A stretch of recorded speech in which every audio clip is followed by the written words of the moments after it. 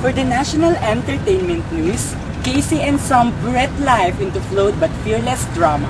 Despite its unapologetically elegiac tone, there is something reassuring and inspiring about Kathy Garcia Molina's Forever and a Day, starring Miss Casey Concepcion and Sam Milby.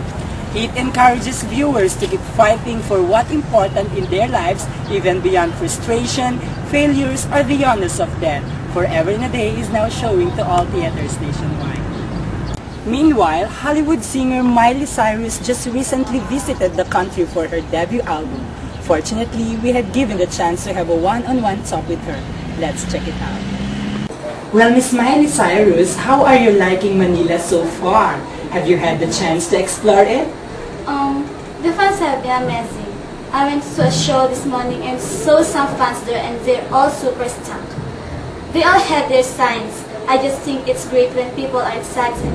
I haven't gotten so much time to explore because we got in so late last night. But after this, we're gonna go explore.